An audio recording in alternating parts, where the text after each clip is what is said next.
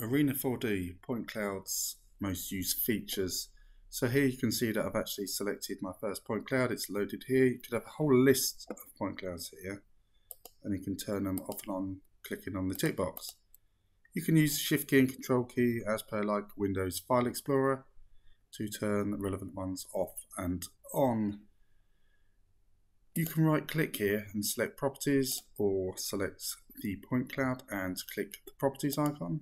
And here you'll see various options. When you have your point cloud, always remember that you double click to select the point of rotation. That also is the point where the mouse wheel will scroll you in and out. So just remember, always double click just to make life much more simpler to navigate. At the top of the screen you have the colouring can, so it's a paint pot. Click it, turns amber, forces point clouds to be displayed in colour. Must have colour information in that point cloud. Again with intensity, turns blue, must have intensity values. And the grey means in the properties for that particular point cloud. At the bottom, this can scroll up and down, use a mouse wheel. You can specify colour or intensity. So this will force, well, it doesn't force, it just respects that there. So this says colour, it will be in colour. To the left here, we have some super sampling options. So if you hover the mouse, hot tips tells you super sampling ×1, that's the default. If I up that to ×2, you can see it sharpens up the point cloud because we are super sampling that to a higher resolution inside this window and much more dynamic. And also on this laptop here, this is performing very well as well. The topmost one is 4x, and as you can see, the point cloud looks even better again. It really does make a difference. But you can see there is a frame rate hit because that's very GPU intensive. So some of you people with very good, seriously good performing GPUs, so your graphics cards, can probably run this. But generally, one down from the top yields great results, but also with a fantastic frame rate, which hopefully you can see here. Also, you'll see that point clouds have a point size, so default is 2.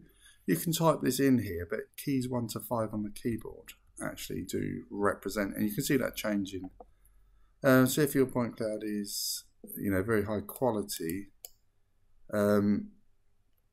as in very solid scan, you can run a lower number, makes it look even sharper. If your point cloud was scanned and it's a bit sparse, low resolution scan, it just upping this value will make it look a bit more solid, which aids the performance and usability of the point cloud. The top here though, we have this filling option, so it's this bar here, so highlights says filling. You can see that is actually making the point cloud look more solid as well. So it's a feature we use to render the point clouds in better quality. So just play with this on and just play with the point size values and the super sampling to get results for speed that you may require and quality of point cloud displayed.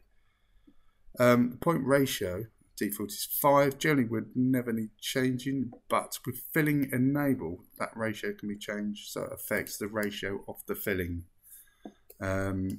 With this turned off, this value doesn't make any difference. So again, with this turned on, you may just tweak this.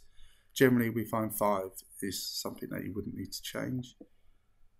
Quality, so this is the quality basically affecting the number of points loaded for this displayed point cloud.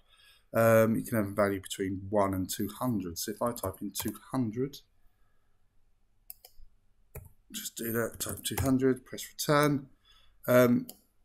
You can see the point cloud, you may not be able to see it, but the point cloud now, in my eyes here, is even higher quality. It is looking very stunning.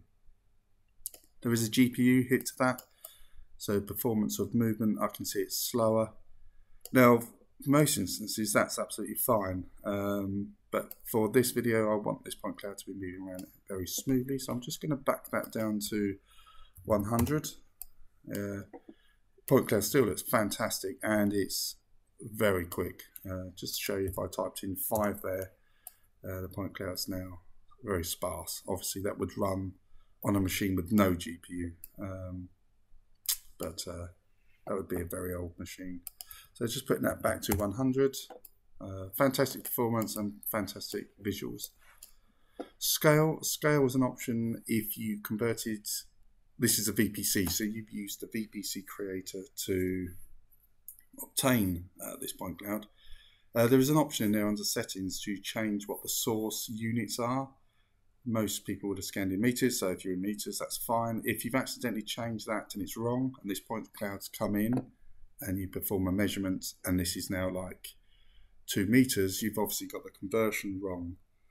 My advice would be to go back and redo the VPC creator, making that correct, so probably using the default values. If you can't do that because you've deleted the source or the source was provided to you, etc., you could go in here and type in a scale to put that back to the correct units, just in case. Next tick box here is opacity. You could call this X-ray. Some people call this X-ray, so we can see we're looking through this building. This building's just under 300 million points. There's no performance hit.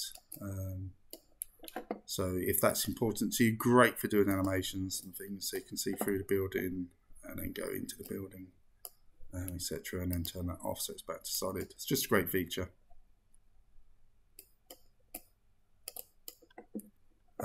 Here you can see where I changed the color to force color to, so this is respected. We can actually go in here and actually change the RGB values. Why would I do this?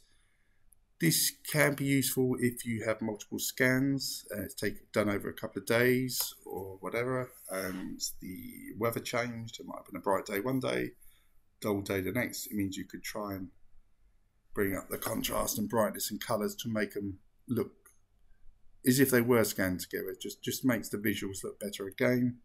You can color intensity if we're in intensity mode, which can be useful for some people.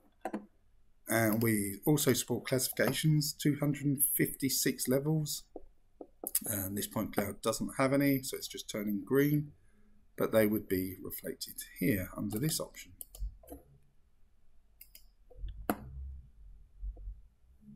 Other useful things in here, it tells you the name, how many points that point cloud is, so it's just under 300 million, which version of the VPC creator was used to create it.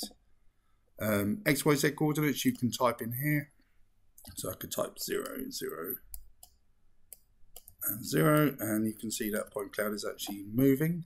It's moved to that coordinate system. If your point cloud was georeference, you could quickly see those large XYZ values for the globe. We have lock position, so up here in another video we have the position tool. This allows you to move the point cloud. So we're actually physically moving it, just not moving the camera. If we lock this, you can see the position tool has been taken away. So just be mindful if you don't see the position tool, that's because it's been locked. Earth aligned, tick by default, never expect that to be taken off. That's so georeference data is aligned to the Earth correctly. If your data has come in georeferenced and it may be incorrect, you can specify here an EPSG code for the selected point cloud, so then position it correctly by typing in the correct value there. We have start and end time, so Arena4d allows you to use a time controller, so you could have point clouds turning off and on at certain times. Clip box, whether it's respected or not. Clip box is a separate video, but there's a tick box here, so always make sure that that's in the correct setting. So you'll also notice we have some features here, which basically how you're going to orientate yourself to that point cloud in a view. So you can see here, this option here is looking at the bottom. You can look at the top, just looking at the shaded areas, different sides. It's just a very quick way to navigate around